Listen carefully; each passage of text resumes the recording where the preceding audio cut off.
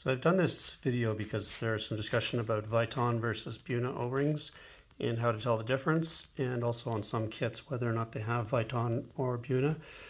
So the way to do it is if you have some specific brake cleaners, so this has to be containing tetrachloroethylene or perchloroethylene. So that has a specific gravity of around 1.62, and Viton, these are two rings right here.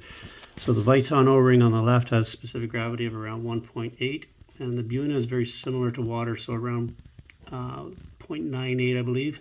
So it's a complete set of CBX Keyster O-rings that I've placed inside of the solvent, and all of the O-rings except for one small one are floating, so therefore those are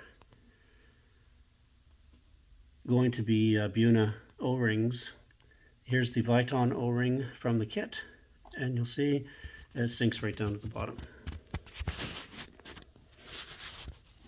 The other O-rings are all floating up on the top.